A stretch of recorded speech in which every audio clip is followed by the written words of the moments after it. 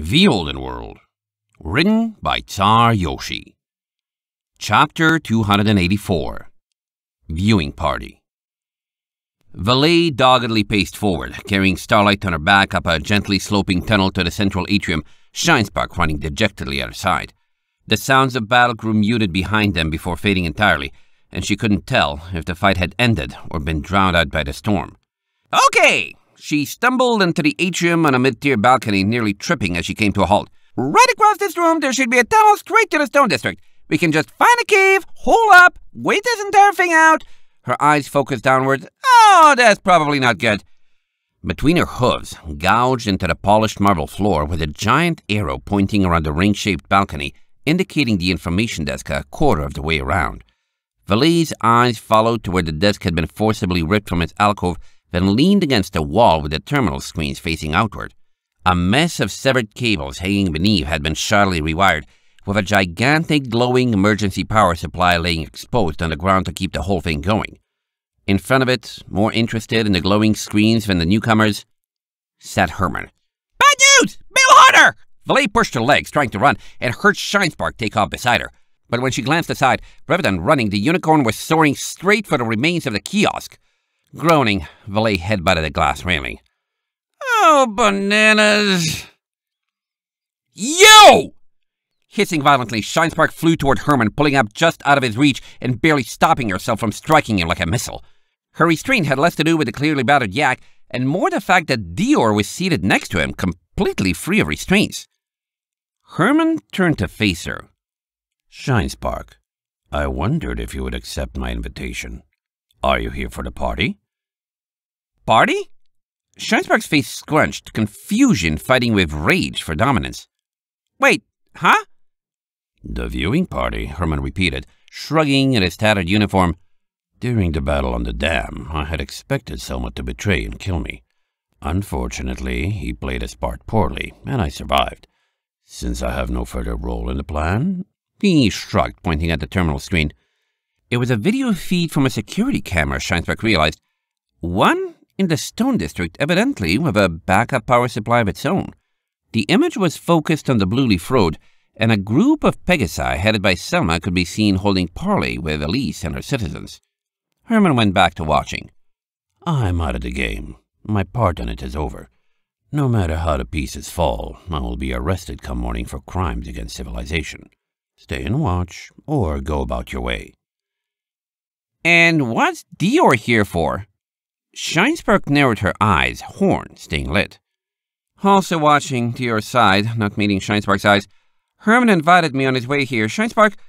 He folded his ears. "The game with Brain is up. You took back your brand. The spirit knows the armor is empty. Tell me you haven't told them yet that you were her." Shinespark blinked. "No, but what does that have to do with anything? Dior, Herman destroyed our home and you're just sitting next to him like the kind of coward that would teleport out of his armor the moment his plans went awry, then hide in the Sky District while Ironridge fought itself to death?" Dior finally looked at her, his eyes a bright orange. "Exactly. Shinespark, don't tell me you forgot about what we planned regarding us and Brain." "No," Shinespark swallowed.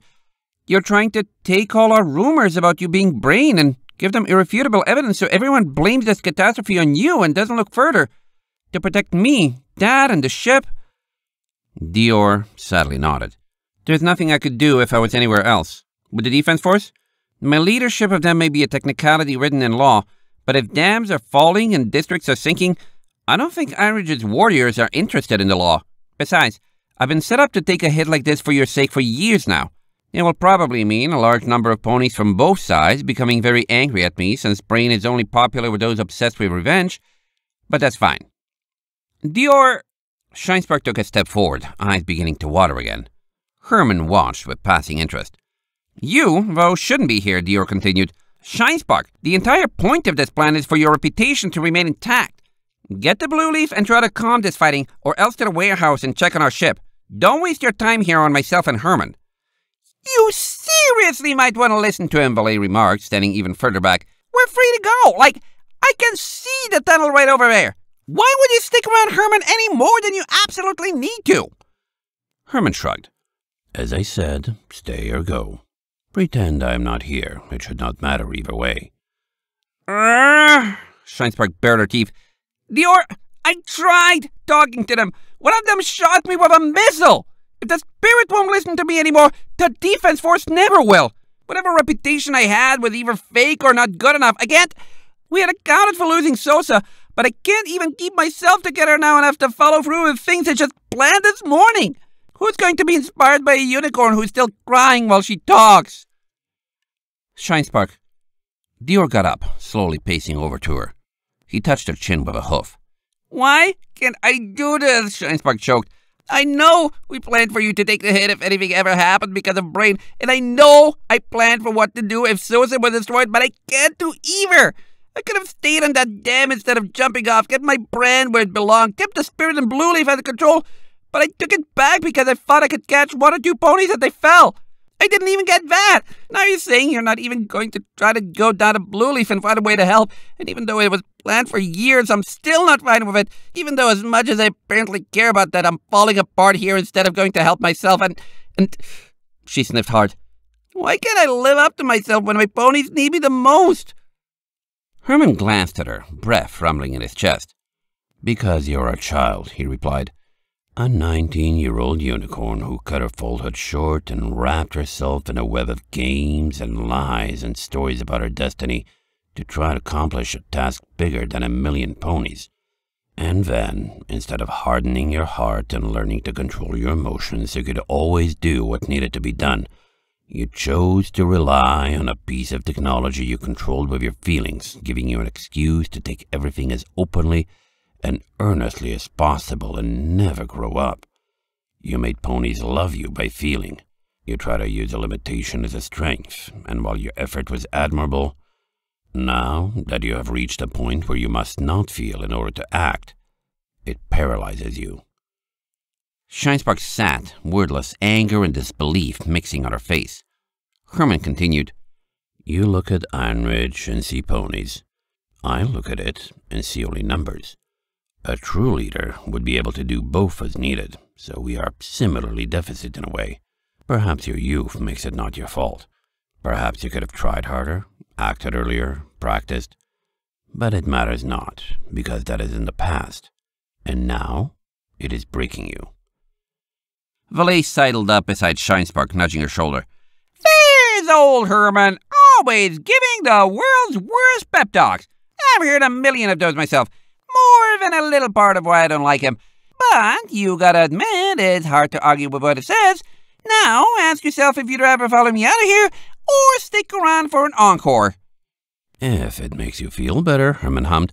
I have been inconvenienced quite a few times over the years, adjusting my plans so as not to break you prematurely. Shinespark's eyes flashed blue. Die! Yeah! Yelping, Valet dove out of the way, taking Starlight and Dior with her as Shinespark's body was surrounded by a furious glow. The enraged unicorn shot forward like a bullet, until with a hideous clank, she stopped short in midair, bouncing off the blade of Herman's magical axe as he summoned it to block her path. Moaning, Shinespark rubbed her head as she rolled to a stop on the floor before lifting her head and glaring at Herman. The yak returned her stare. If you want to resume our duel from atop the dam, I have time for that too, he announced, slamming the ground with the shaft of his axe for emphasis. Remember, the outcome changes nothing.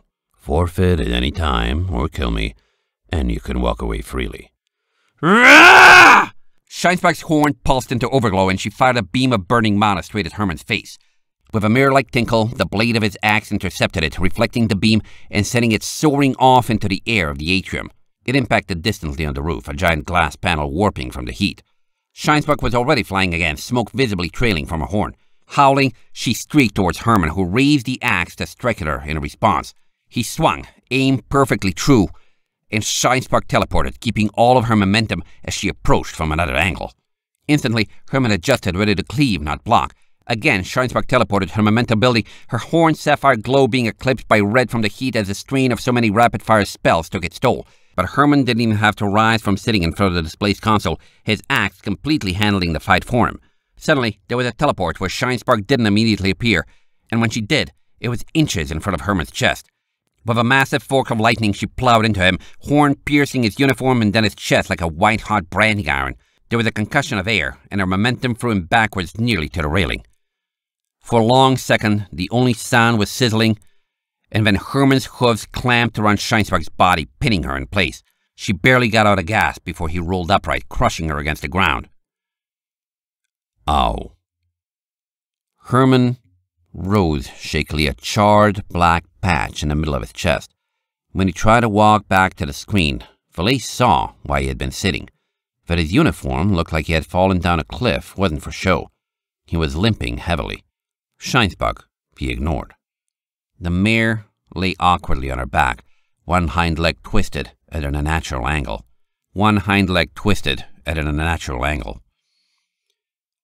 The mare lay awkwardly on her back, one hind leg twisted at an unnatural angle. Her eyes slowly glanced over, her sides heaved as she hyperventilated, and Dior quickly rushed over to her. "Shinespark!" He nudged her, rolled her so that her broken leg was against the ground, pressed an ear to her mouth and then her chest, and started trying to set the limb so that it wasn't twisted. "Quiet," Herman muttered, his duel completely forgotten as he focused on the display. "Invite her to watch again, if she likes. It looks like a fight is starting." End of chapter 284.